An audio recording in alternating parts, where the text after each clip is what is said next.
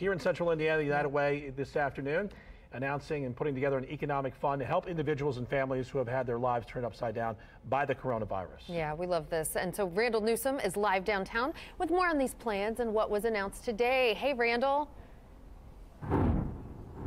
Hey, how's it going? So a big question that people have for today, this Economic Community Relief Fund, where is it going and how much is being spent? We have Jessica DeSanto with United Way of Central Indiana.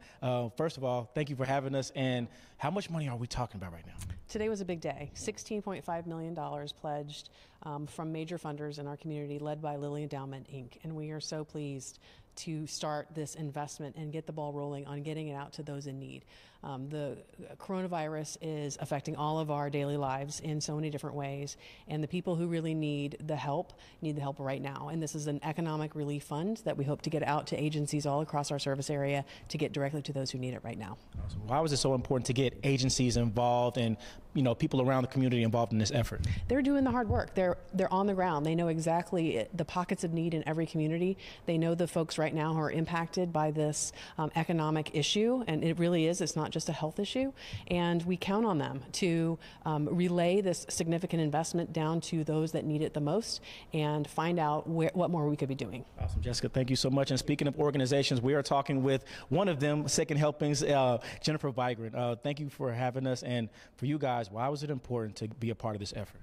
What an extraordinary thing it is that in our community, the Lilly Endowment, United Way, and CICF, other partners, stepped forward and really anticipated this need before some of us even had a chance to evaluate what the changes we were making were doing to our bottom line.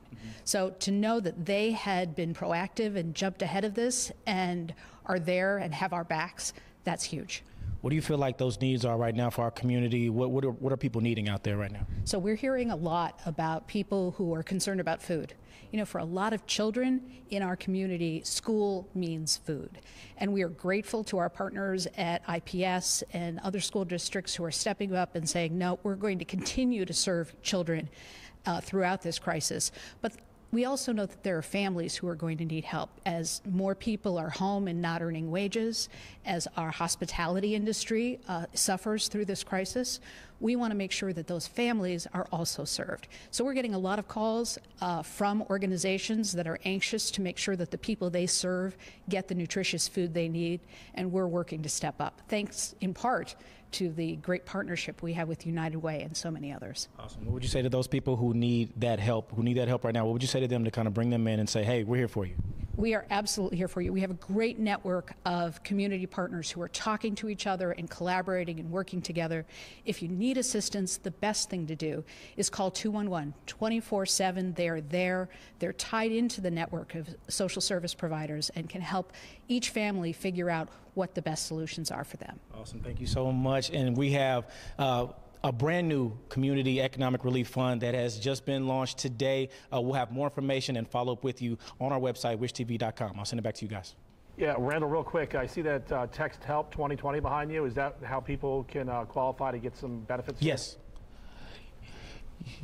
Yes, no, that is not how you qualify to get the benefits. Okay. That is how you can contribute and volunteer to help the effort. So that's very important. Text Help 2020 to 91999. That is how you contribute and volunteer to help the cause. But we will have 211. That is how you call to get the assistance, and then we'll know the organizations that will be involved that you can reach out to directly to get those services. Great. Incredible stuff. Thank you so much, Randall. $16.5 million. That's incredible. Good for them. Unreal. Please tell them thank you. My husband is a main fundraiser for United Way. We were talking about how a lot of people counted on those NCAA tournaments, other things. They're one paycheck away from homelessness. So this is important. I've got friends, they count on the tournament for the camera work, audio people, or the conventions that go TV down folks, in the city. Concession people. There's a lot. A lot of people to be thinking about. That's right. Absolutely.